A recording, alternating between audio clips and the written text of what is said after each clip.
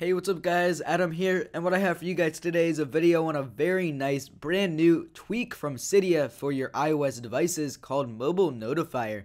This is a jailbreak only tweak that completely recreates the notification system for your iOS devices. So here's a tweak. As you guys can see here, I just sent a text message to myself, and this is how the notifications will be displayed on your iOS devices with the MobileNotifier tweak. You'll have a little pop-up window on the top section of your phone, which allows you to view the notification later or open now once you click on it.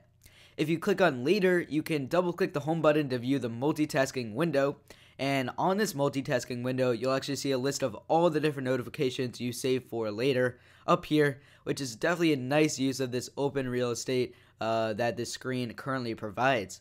Now, the point to MobileNotifier versus the standard iOS notification system is that the pop-up notifications before were very annoying. You had to do something with them.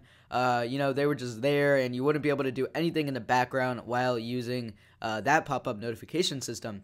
Now with MobileNotifier, these pop-ups just pop up. You can continue browsing the web or whatever and deal with them later.